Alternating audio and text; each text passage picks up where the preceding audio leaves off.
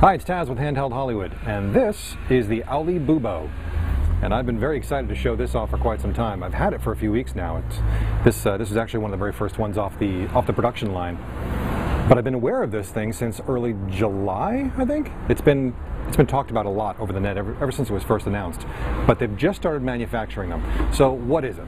Well, it's a grip for your iPhone when you're shooting movies, so that you can take more stable films. By holding a camera like this, you're bound to get less shakiness than just holding it like that, or even with two hands.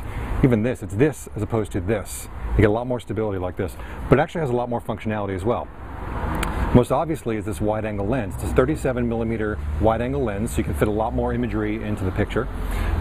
It has this forward-facing microphone, which is great because normally when you take movies with your camera the normal way, the microphone is pointed off to the side, actually that way, so that doesn't really pick up the voices in front of you. But this directional mic helps with that certainly. It's actually a pretty good mic, even if you're not using it in the bubo. Even if you take it out of the bubo, this microphone still comes with it, which is great for dictation or if you're using it in conferences and stuff. And then what else? We've got a hot shoe, not a hot shoe, a standard shoe right here for any sort of shoe-mounted accessory, like you might have a battery-powered light that you want to put up here. You've also got 4 1/4-inch screw holes in case you want to attach some other accessories, or actually mount it on a tripod in case you're doing interviews or some sort of stationary work. This right here is a little surface where you can push the phone out of the case when you're done with it, just like that. And this is it without the phone. This thing is incredibly well built.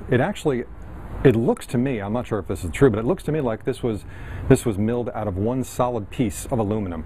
It's really sturdy. Like you'd have to take a hammer to this thing to do any damage.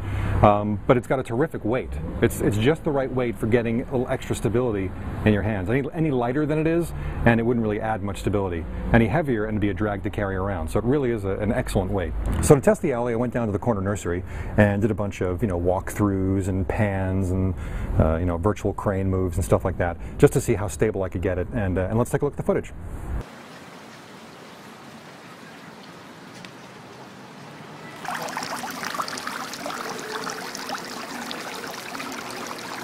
So here I'm walking through the entrance of the nursery. As you can see, it does have a little wiggle.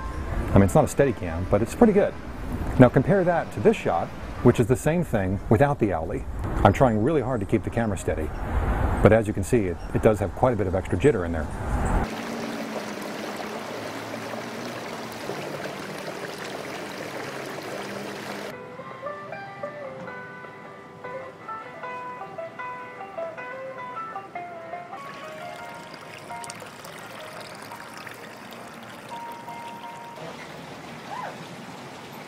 To answer the question, why is this so cool, aside from the fact that it does its job really well, is look at this thing. This is crazy. I mean, I'm trying to remain impartial, but look at this thing. It's crazy cool. Everywhere I went, anytime I was shooting with this thing, I got mobbed, essentially. People always came up to me and asked me what I was doing, including people that don't know about iPhones or don't so much care about it. They just saw this and said, what are you doing? Including some women at the dog park who, had no interest in cameras at all, but were suddenly very interested in this. And I actually brought it into the Apple store as well. I was shooting down on 3rd Street Promenade in Santa Monica, so I thought it might be kind of fun to walk this into the Apple store. And as soon as I did, I was mobbed instantly, and not by the customers, but by all the employees. If they weren't passing around my iPhone, I would have taken a picture of the scene because it was pretty funny. But for me, the coolest thing about the bubo was these 1/4-inch screw holes that are on all the 4 corners. Because this is so light and so sturdy, and I feel quite safe with my phone in here, it's not coming out. I felt comfortable putting this entire rig onto a monopod. Obviously it works great for a tripod if it's just stationary, but I actually stuck it on a monopod and was able to then raise it high into the air and get some really interesting aerial shots.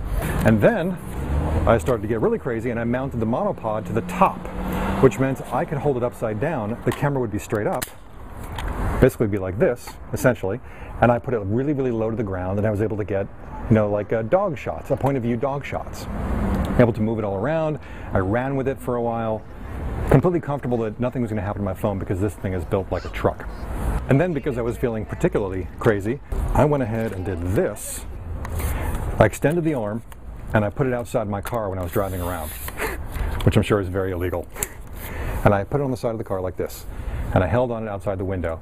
So I was actually able to get driving footage. Of course, when I came back and looked at the footage, there was a pretty big sun behind me, which kind of glared out the footage, so you don't see that much detail, but the idea is sound. Having said that, do not do this at home. Don't do it. Don't do it. Your phone will fall out, it'll smash, it'll break, and then you'll come after me. Don't come after me, I'm not liable. Don't do it. Don't do it. Don't do it. Don't do it. But if you do it, it's very cool. Now the owle does have some downsides. They're minor, but you should know about them.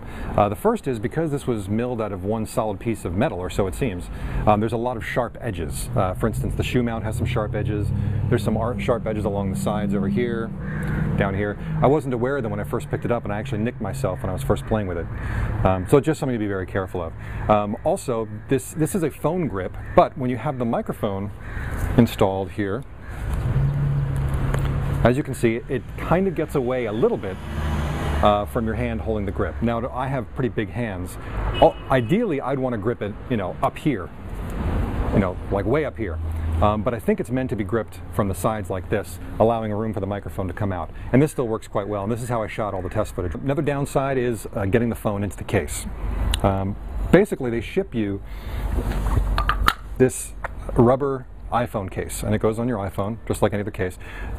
Two purposes. First of all, to protect your phone from scratches when it goes in and out of the metal case, but also it's this rubbery cushion that actually acts as the grip that keeps it inside the metal shell.